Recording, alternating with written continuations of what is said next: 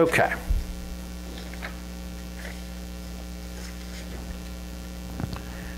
I'm going to step down here and just read it right off the screen.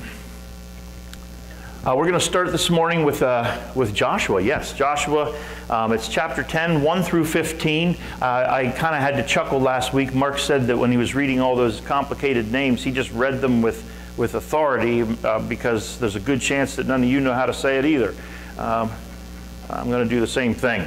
Okay, now Adonizedek, king of Jerusalem, heard that Joshua had taken Ai and totally destroyed it, doing to Ai and its king as he had done to Jericho and its king, and that the people of Gibeon had made a treaty of peace with Israel and had become their allies.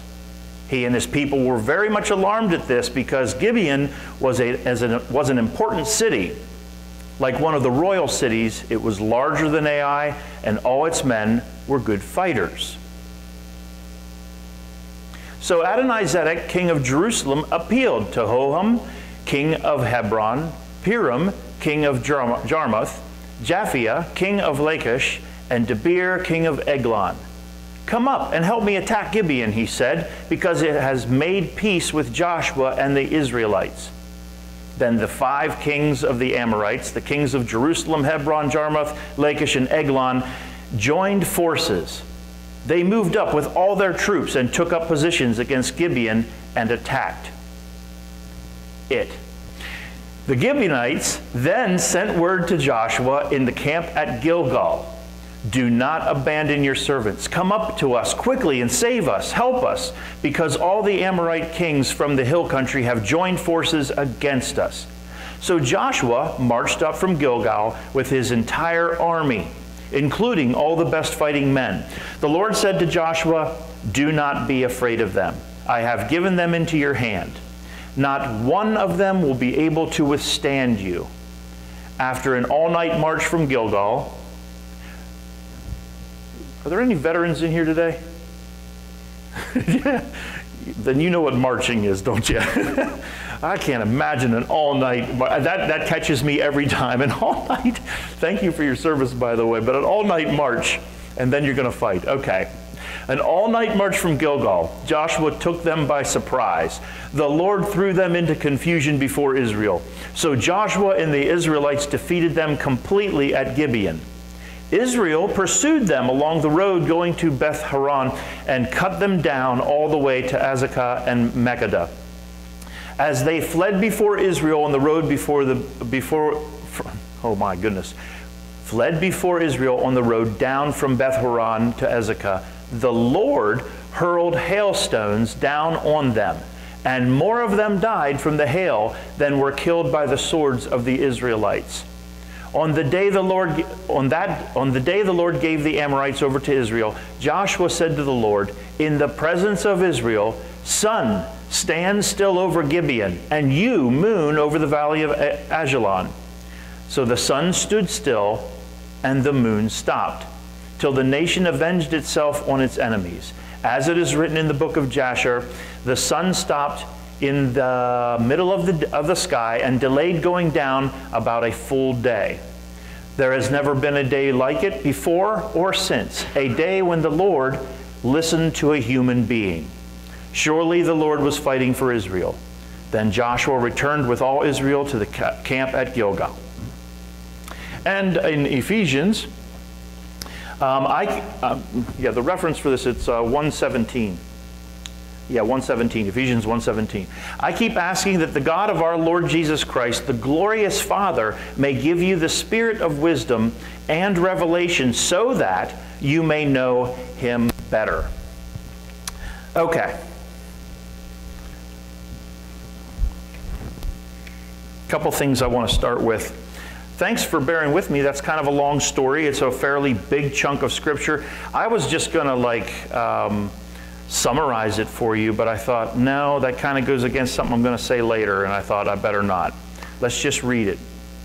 I'm glad we did, because there's a couple things that I want to bring out of that. And it's at verse 8, and this is in Joshua. At verse 8, the Lord said to Joshua. Now we read that and we don't, it usually doesn't even raise an eye. the Lord said to Joshua.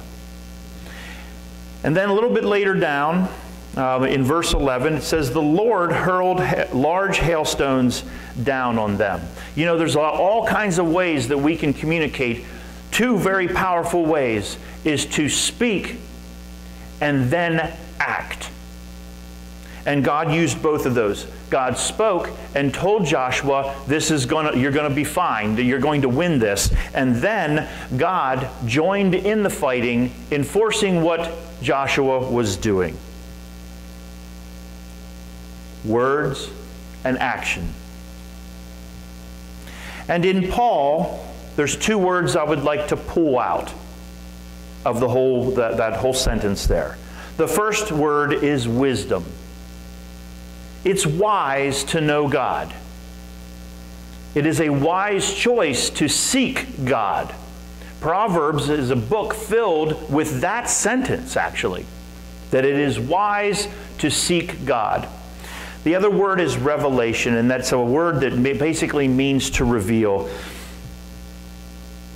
And there's a third word that comes before that that's very powerful, especially for those of us who believe in Jesus Christ, and that's the word Spirit.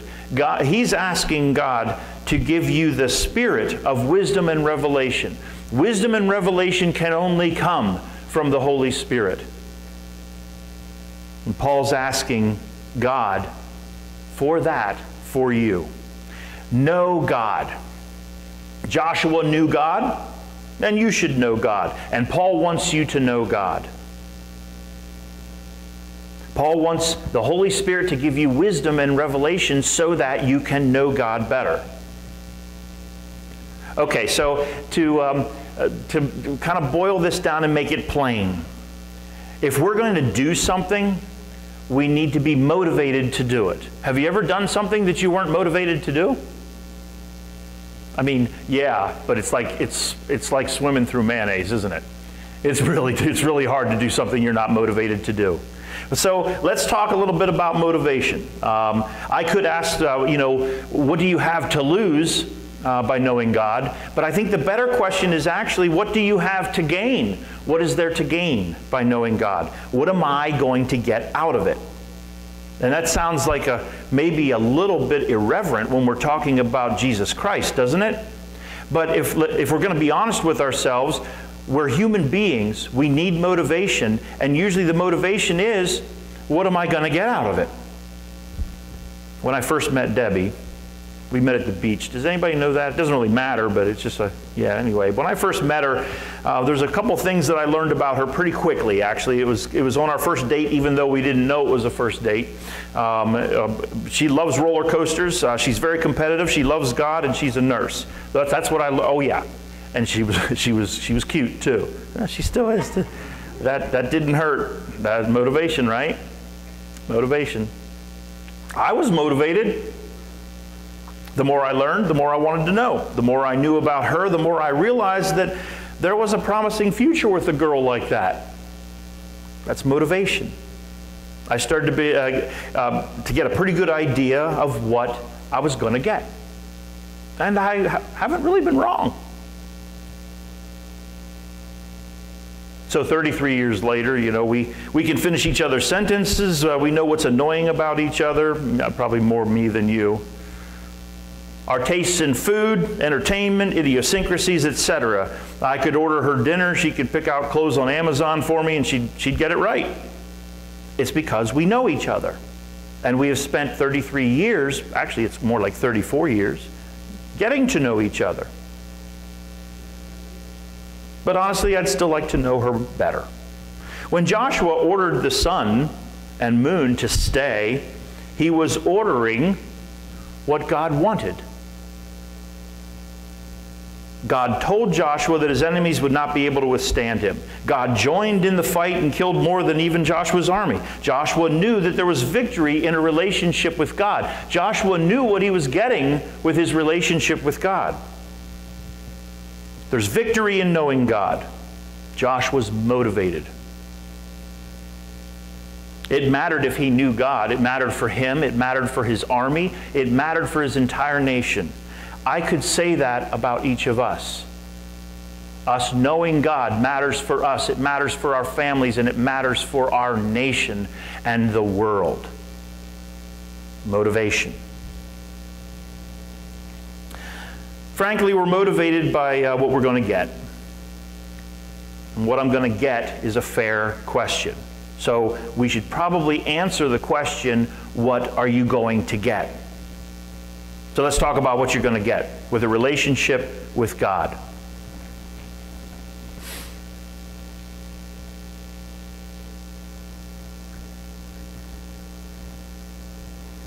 And I lost my place. Oh, yes, let's talk about what we're going to get. Yes, it's important to remember Joshua's battle that day was against flesh and blood. Our battle is not against flesh and blood, but it is a battle nonetheless. Our tools are not flesh and blood tools like swords and javelins and slings, but we still need tools if there is a battle. And indeed, I would argue that there is. All you need to know can be found in 10 minutes on the news, that there is a battle waging, a spiritual battle. Our tools are faith, forgiveness, love, joy, goodness, peace, self-control, kindness, hope. Now these are found all throughout the Bible. They've been promised and given throughout the Bible. You can find many of them plainly laid out in 1 Corinthians 13 and in Galatians 5. Those are some of the things that you're going to get.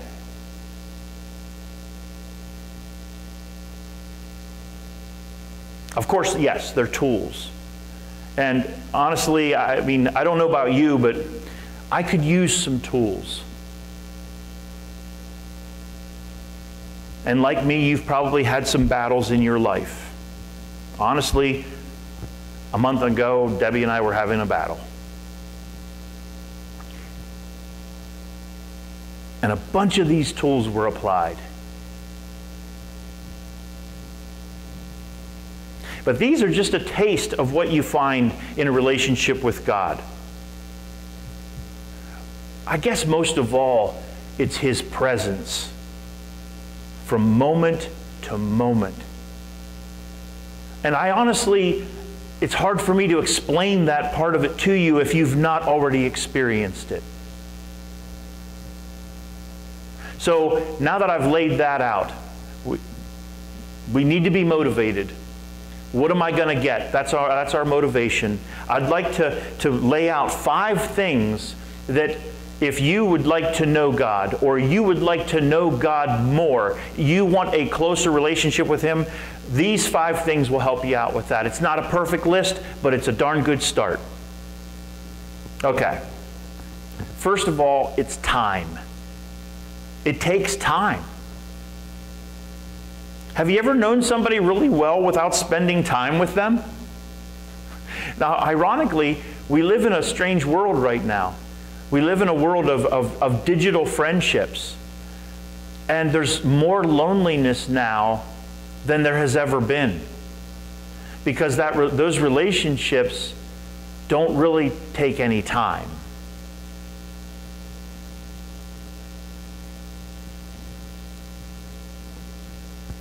Time praying, talking to God, telling Him about your troubles, fears, joys, frustrations, mistakes, everything. Time. In Psalm 91, I think it's verse 1, it says something about when you dwell with God, you can rest under the wing of the Almighty. Time. Imagine resting and dwelling with God. That takes time. The next one is meditation. Now, this is a kind of a tricky word because oftentimes, and I know for myself, when somebody brings up the word meditation, I start thinking of Far East religions and gurus and some strange stuff, right? We hear the word meditation, it can be that way. It brings up those connotations. But honestly, Christians and Jews alike, they have a deep history in meditation. In fact, there was a whole movement where people would seclude themselves so that they could just quietly remove all the busyness from their mind and their lives and concentrate on meditating in the presence of God. If you ever visited a monastery, that's kind of what that building was for. And you really can't have you can't have time and meditation without a quantity of that time and meditation. I always for a long time there was that whole thing of you don't have to have a lot of time, you just have to have a quality time. I would argue that you can't have quality time without a quantity of it, a good quantity of it. So time, meditation. The third one is read. Read, read, read. God gave us a textbook, a manual, basic instructions before leaving earth. I always like that. Read God's Word. Now here's the thing. I'm not anti other books. I'm not. There's lots of really great books out there. But I would like you to set that aside, because I have some friends that will read multiple books, hundreds and hundreds of pages, and they can barely manage to read a verse a day in the Bible. Now, if I was to say which is more important, God's Word or what somebody else is saying about God's Word, honestly, there's a lot of questionable material out there, questionable Christian material. Until you are rooted and founded in God's Word for yourself, leave those books alone. You don't have any business looking in those books until you have come to terms with God's Word for yourself. Now, there's lots of study helps and so forth. I'm not talking about those necessarily. I'm just talking about, okay, let's go back to the original. You need to read God's Word every day. Read God's Word. I'm not saying that you have to like bust that thing open and read a chapter and a half or 2 chapters, especially if you're going through Chronicles or something like that. That can be a little dizzying. I'm just saying, start reading God's Word and read God's Word and understand it for yourself. So that's read, read, read, read, read, read. The next one is study. Now, some people think that studying is reading. Nope, studying is not reading.